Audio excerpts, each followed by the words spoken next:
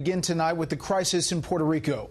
The administration trying to counter a narrative that it has been slow to act as the mounting nightmares at the port of San Juan continue really by the hour. The President's Homeland Security Advisor Tom Bossert will join us here in a moment and explain the federal response and where it is tonight.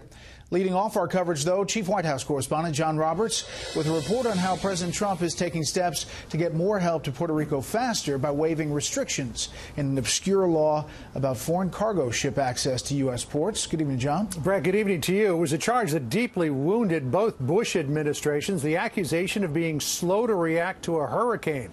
And with those same charges now being leveled at the Trump administration, the White House today came out swinging. The White House pushed back today against criticism that its response to Hurricane Maria in Puerto Rico has been, as one Democratic member of Congress put it, ineffective and inexcusably slow. Homeland Security Advisor Tom Bossert saying some news reports are lagging behind. A lot of the reporting is understandably not wrong, but dated. Administration officials insist that response efforts are moving as quickly as possible. 10,000 federal workers, including 7,200 U.S. military, are on the ground there. Three-star General Jeffrey Buchanan has been sent to oversee the response, and the hospital ship USS Comfort is steaming for Puerto Rico. Distribution from the island, the central ports, to the endpoints like the hospitals has been a challenge. We had to remove debris, we had to restore roads, we had to clear landslides across the island. And we have done things like airdrops in the meantime. This morning, at the request of Puerto Rico's governor, President Trump granted a 10-day waiver of the Jones Maritime Act to allow foreign flag vessels to ferry supplies from U.S. ports to Puerto Rico.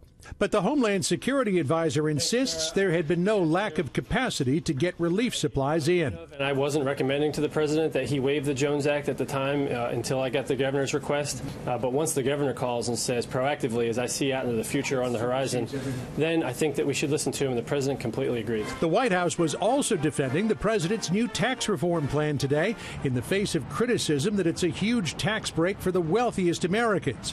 Chief Economic Advisor Gary Cohn insisting it is aimed at middle-income Americans. A typical family earning $100,000 with two children that has been a standard deductor, who uses the standard deduction, continues to use the standard deduction, they can expect a tax cut of about $1,000. Critics, including some Republicans, say the elimination of the state and local tax deduction could mean middle-income families in high-tax states like New York, Connecticut, and California could end up paying more tax.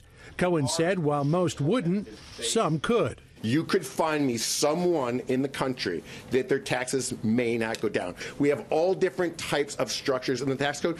I'll guarantee you could find someone in this country, maybe one person, who their taxes may not go down. And the White House could not say that measures like eliminating the alternative minimum tax would not have benefited President Trump, who in 2005 paid $31 million in AMT.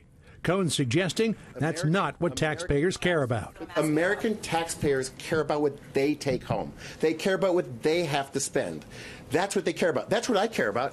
A family getting back a $1,000 tax cut just might care if a billionaire is getting back tens of millions of dollars. But Cohen says when you factor in the elimination of the state and local tax deduction, the AMT becomes irrelevant.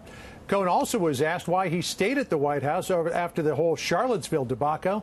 He said it was for the once-in-a-lifetime opportunity to reform the American tax code. Brett?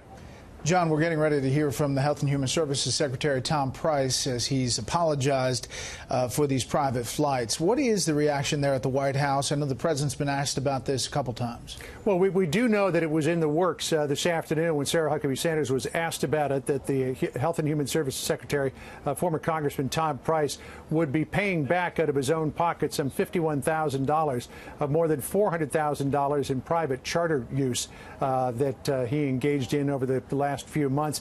But when Sarah Huckabee Sanders was asked about whether or not Tom Price should be worried about his job, she said we want to wait to see what the outcome of the investigations by not only the Inspector General, but also an internal HHS investigation before they make a determination. The president, I got to say, yesterday, though, Brett, seemed very displeased with what his Health and Human Services Secretary had been engaged in when it comes to this travel. And when he turned around and said, we'll see, in response to, will he be fired? That was pretty telling. But other people have fallen out with the president, and they've survived, so maybe Tom Price will as well. We will see. How about that? John Roberts live on the North Lawn. John, thanks.